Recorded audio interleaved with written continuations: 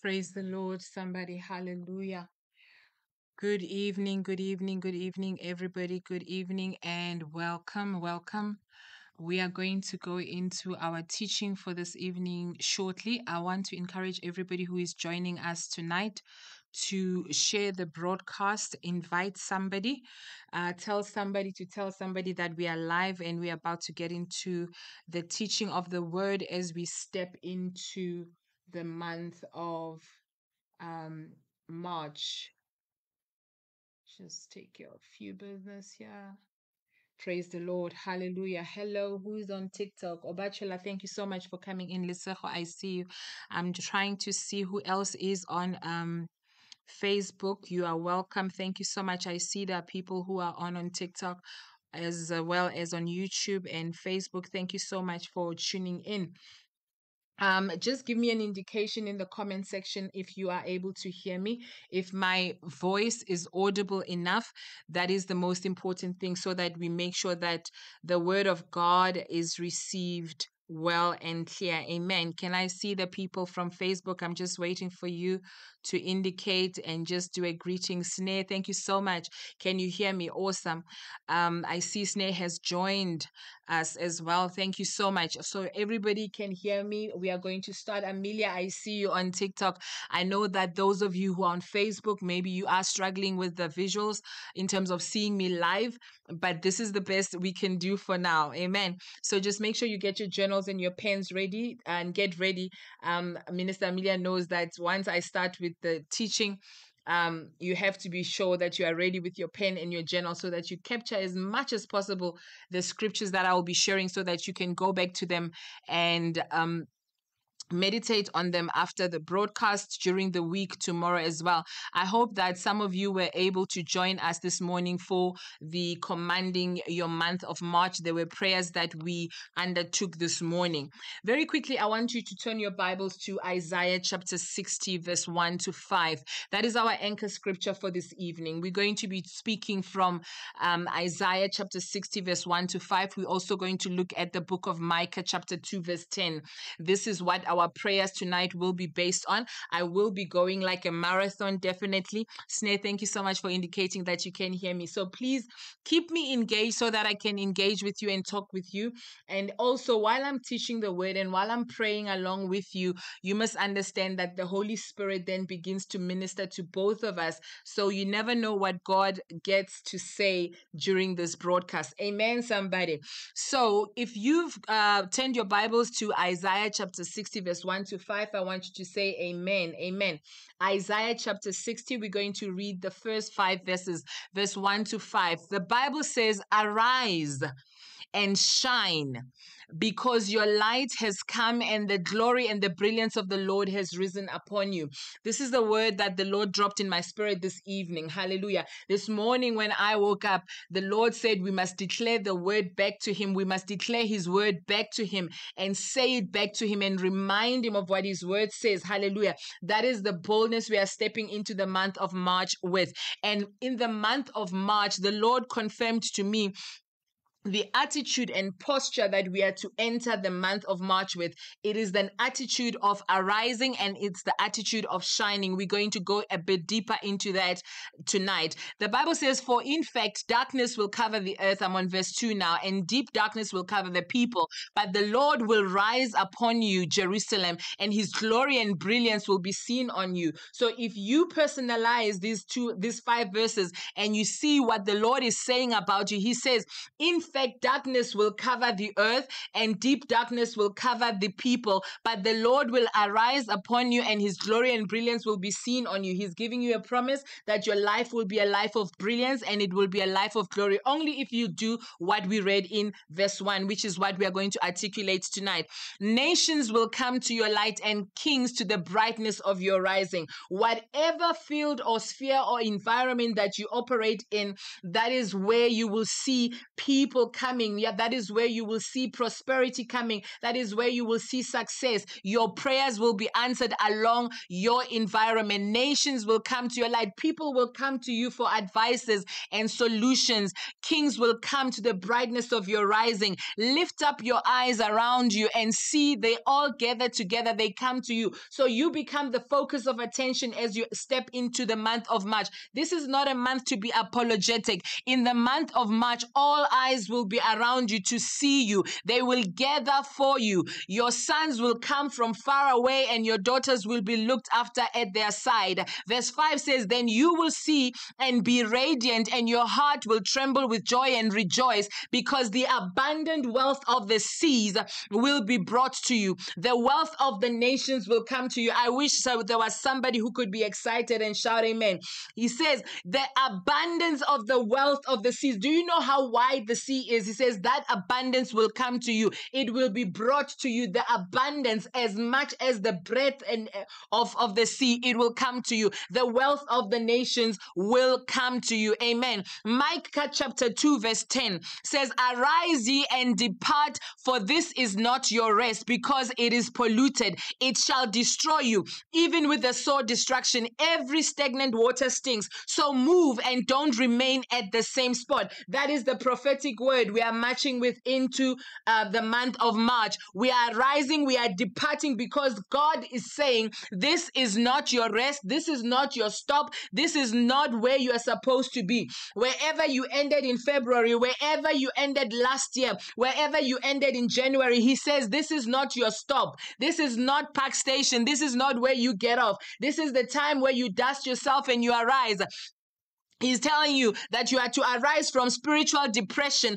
You need to arise into a new life that he's giving you. He's saying he's expecting that you are going to shine and be radiant with the glory that he's presenting into your life. So now we begin to see from this prophetic word and prophetic instruction that we received, there are things to note. Number one, there is a shining ahead of us in the month of March. There is a glory ahead of us in the month of March. There is a shining. You are going to shine. There is a glory that is laid out for you in the month of March. Number two, where you are currently is not where you are destined to be. Where you are currently, it is not where you are destined to be. Some of you know deep down inside that you are actually at the point of settling, and God does not want you to settle. Some people settle in relationships as well, but God does not want you to settle. It is not where you are destined to be. Some of you are stuck in a career level, and you know that that is not where God wants you to be. Some of you know that you should have studied further, but something held you back. I'm going to reveal that to you through the word of God. Amen, somebody. So where you are is not where you are destined to be. Number three, you need to understand that there can be no shining without a rising. Hallelujah. The Bible starts saying by arise, and then it says shine, arise and shine. There is no gap. He does not give you a comma in between. He doesn't say there is something that needs to happen in between your rising and in between and you shining. But what he says is that the moment you make a decision to arise is the moment when you begin to shine. So then the two are interdependent. You cannot shine without rising. You cannot rise. If you obviously have risen, you will shine. Amen. So there is no gap between the shining and the rising. If you have risen, then of a necessity and a consequence, you must definitely shine. What does that mean for me and you? It means that the forces of darkness cannot stop us from rising. They cannot stop us. The devil cannot stop you from shining. That is what it means. He cannot stop. There is no interval. There is no, we are not taking a break in between. So we are entering this March full force. We are marching in full force. We are saying we are rising and we are shining. It is immediate. We are rising and we are shining. So what God wants you to know is that if you can rise, then you can definitely shine. If you can arise, then you can definitely shine. Tell your neighbor, arise and shine.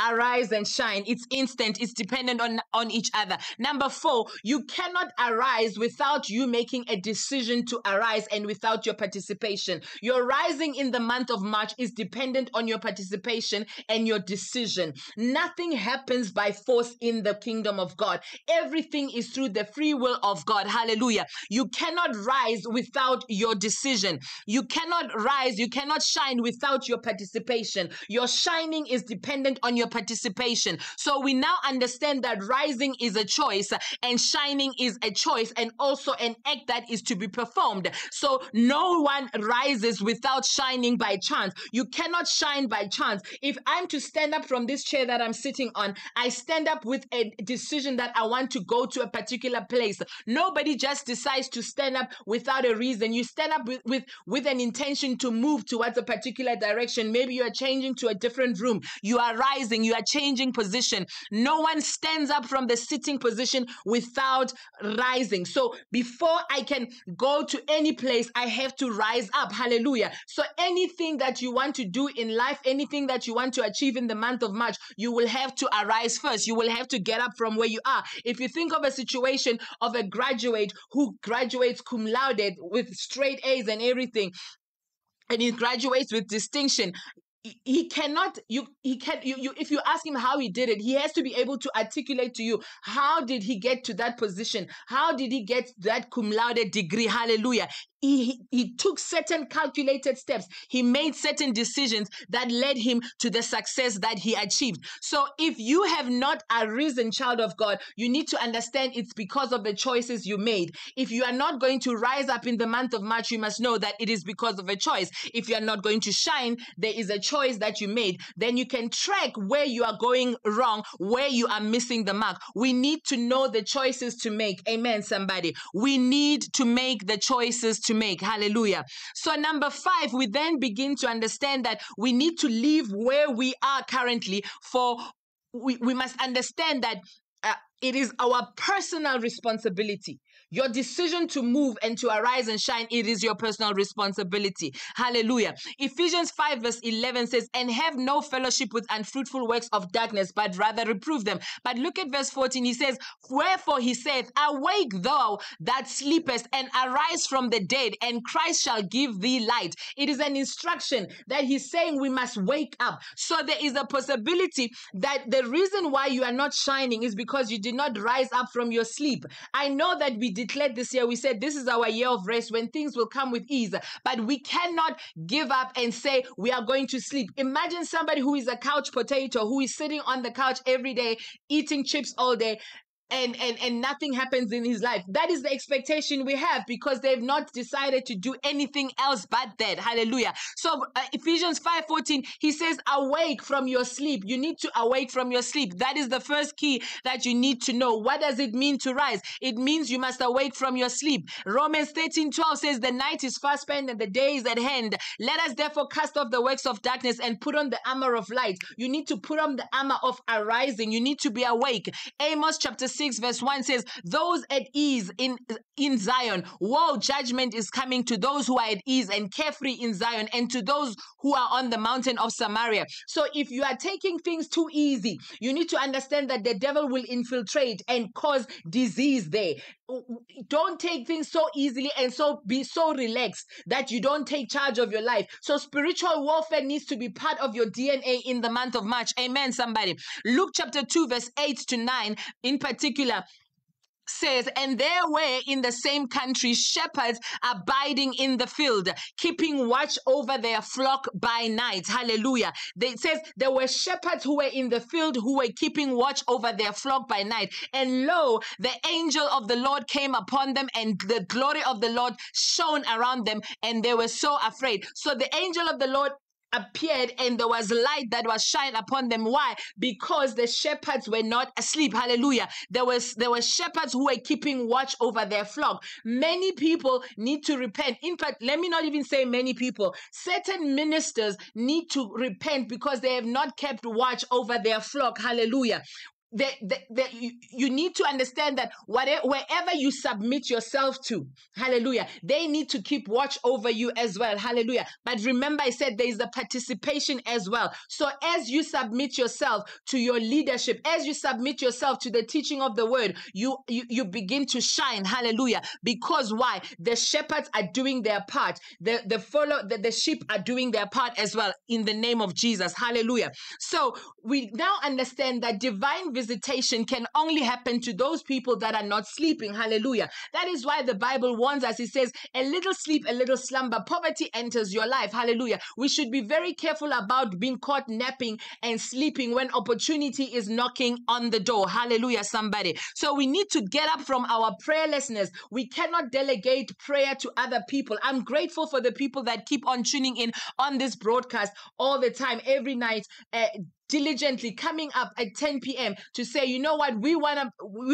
to have a fellowship with the word of God. We want to pray with other believers. You are taking that responsibility. You are not delegating. Hallelujah. So I'm not saying don't sleep, because the Bible says that God gives his beloved rest. Hallelujah. So you do sleep, but don't be so relaxed that you let things just, remain in a mediocre state. Don't leave things in a settlement state. You just give up and you say, you know what, I've achieved what I've achieved. There is a danger in you reaching the point where you say, I've achieved, I've got my house, I've got my car. Wherever you have gotten to, you need to understand that there is a better place that you can go. There is another car that you can buy that is even better. Don't settle into contentment that is just mediocre, because you never know what happens if that one car breaks. Hallelujah. So always be yearning to achieve more and to do more in Jesus' mighty name. Hallelujah. So we need to get up from that position. We don't say, I have succeeded and I'm done. Hallelujah. Hallelujah, somebody. Are we still tracking together?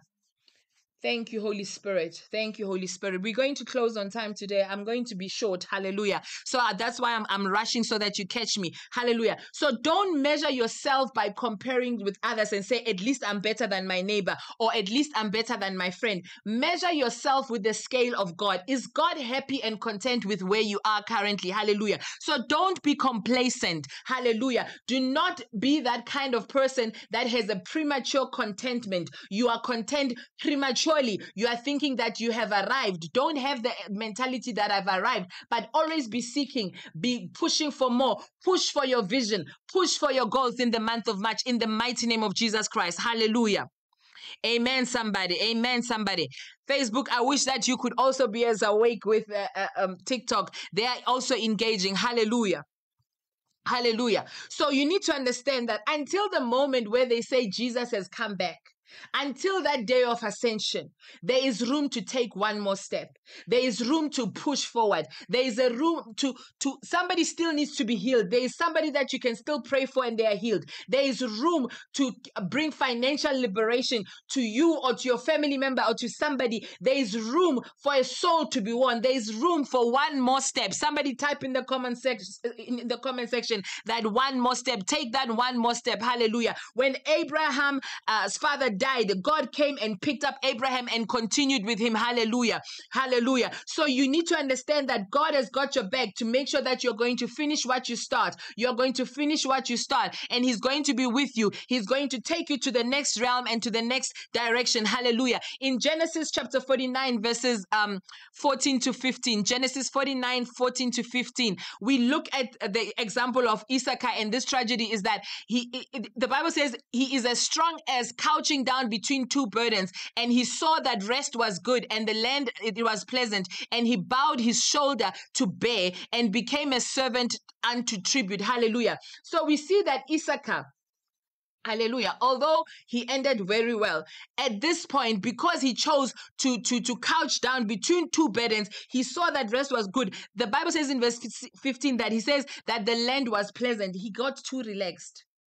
He got tired. Hallelujah. One more step, Natasha. There is room for one more step. Hallelujah. There is really room for one more step. Hallelujah. So don't be that person who will be a victim and you become a servant, you become a slave like Issachar did. Hallelujah. There is one more step that you can take. Hallelujah. Hallelujah. One minister said, if you fail to embark on acceleration, you have surrendered yourself to oppression. Let me say that again. If you fail to embark on accelerating on your vision and your dreams, you have opened up yourself to oppression. Hallelujah. So don't give up on your dreams. Don't give up on your vision. Push forward. Push forward. Hallelujah. So that you don't get oppressed. Hallelujah. Hallelujah. Don't look at life as just a permanent vacation. There are some people who are just on a permanent vacation. Because if you just take everything is just always a vacation with you or a holiday with you, then you open up the door for frustration. Hallelujah, somebody. So don't align yourself too much with ease that you don't see the enemy coming. There is also protection prayers that you will be praying in the month of March. You protect and preserve. Remember, I told you there's a door of preservation and protection that you need to continuously be declaring. Hallelujah. So I want to encourage somebody tonight and say, arise, take up your journey. Hallelujah. Don't be like the children of Israel that kept on going around the same mountain. Even in the book of Deuteronomy, they were told, like, have you not encompassed this mountain long enough? It's enough now. It's enough. You have settled for too long. You have been in that relationship that you knew you were supposed to go out for too long. You have been on the floor. So you need to arise from a point of failure and the point of defeat, because some people are still on the floor. They are on the floor. Somebody, abused you so much verbally, emotionally, mentally, that you don't even know yourself. You don't understand yourself anymore. But it is possible that you can come back, because God wants to restore you. In this month of March, receive your restoration in the name of Jesus. Hallelujah. The Bible says in the book of Proverbs 24:16, it says, a righteous man falleth 7 times and riseth up again, but the wicked shall fall into mischief. You can rise again. I want you to tell your neighbor, you can rise again. Hallelujah. Hallelujah, somebody. The worst thing that you could do is not to fail, but to stay fallen. Hallelujah. Don't stay on the floor. Hallelujah. You can trip and fall. You can miss your step, but don't stay on the floor. Hallelujah. Micah 7 verse 8 says, but as for me, I will look to the Lord. I will wait for God, my Savior. My God will hear me. Do not rejoice over me, my enemy. I love how that scripture ends on verse 8. It says, don't rejoice over me, my enemy. Your enemies must not celebrate too early. Hallelujah. Because God is giving you a comeback. Many looked at Catherine Kuhlman, they saw her as a failure, but God gave her a comeback that they could not understand. Hallelujah. So for as long as God can give you that comeback, you go back. Whatever you did, whatever you arise from sin, you arise from regret, you arise from depression, you arise from the things that are holding you back. So I declare and I decree that as we step in the month of March, you will arise from depression, you will arise from regrets, you will arise from any form of mediocrity in the mighty name of Jesus. I declare that whatever the spell that the enemy has cast on you, it is broken in the mighty name of Jesus. In the mighty name of Jesus. The same way that Samson's hair grew, your hair will grow again. You see, they can cut off your hair, but they did not cut off your head. They did not cut off your head. The mistake that they did, having known what Samson had done to them and how many of them Samson had killed, maybe if they had cut off his head, they would have been guaranteed that the victory was there. But hey, come on, somebody. Yes. They did not, they cut off the hair, and when the hair grew, the man rose up and he did what he needed to do. Hallelujah. So God is going to restore mantles and graces upon you. There are people who are being restored right now. That mantle is restored, child of God. That mantle is restored, minister of God. Do not regard yourself as a failure. You can hold that microphone and teach the word of God again. You can preach again. You can pray for somebody again. There is a comeback. Be the comeback kid in March. In the month of March, you must be a comeback kid. Yes, your college grades will be better. Yes, you can do better. You can do better. No matter what was affecting you, whatever the diagnosis, whether they say you have what they call ADHD or whatever they call it, there is a name that is above every other name that will make sure that you prosper and move forward. Hallelujah. Hallelujah. God will do something that will blind your enemy in the mighty name of Jesus Christ. If God was able to blind them so that they don't cut off Samson's head, instead they cut off his hair, then God will make sure that he blinds the enemy. The enemy may think that he knows which buttons to push in your life, but there's a button that he knows. God will hide that button in the name of Jesus. Hallelujah. There is still something left. You see, when you look at what you have lost and you say, I have lost so much, but there is something that is left. For as long as you can find something that is left, no matter how small it is, no matter how it is like a mustard seed, hallelujah, no matter it's a mustard seed, it is something. God can work with that. God can do something with that, hallelujah. You need to push with all your might, hallelujah. Push with all your might. Arise from visionlessness. Arise, arise. Your vision shall live again. Your baby is leaping again. Those of you who aborted, go and conceive again. Go and ask God for those ideas. Refresh. Hallelujah. Hallelujah, somebody. As long as you can arise and you can stand up for something and come back to God and say, I have arisen, I am shining. Then you begin to take action. When you take action, there is a harvest. Hallelujah. There is a harvest. That vision must have a harvest. Where there is no vision, there can be no action. And when there is no action, that means there is no movement. That means that you are now at the stagnant water that we spoke about in the book of Micah chapter 2. Let me end with this again. Let me read the scripture again in the book of Micah. Let's go back to that Micah. Micah 2 verse 10. Listen to this prophetic instruction. I want you to go to bed with this. Arise, you, and depart, for this is not your rest. I want you to understand that wherever you stopped today, when you came back from work, or maybe you are at work, from this point where you are hearing this word right now, this is not your rest. This is not your settlement. There is more that God is demanding out of you. There is more that you can do, because this is polluted. It shall destroy you. Don't stay in things that will destroy you. Some people, I'm speaking strongly to those with wrongful associations, those who are having wrongful associations. Arise from that point. Hallelujah. Arise from that point. Leave those relationships so that God can work with you and God can perfect that good thing that He has started in you. I want you to begin to open up your mouth right now and declare and decree that I'm arising and I'm shining. I'm arising and I'm shining into my month of March. I'm arising from the bondage of sin. Come on, declare it with me.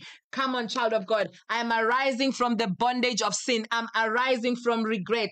I'm arising from failure. In the mighty name of Jesus, I declare and I decree that you shall not be defeated in the month of March. You shall not fail. In the mighty name of Jesus Christ, you will not be depressed. You will not be discouraged. Hallelujah. You will arise from any form of inaction.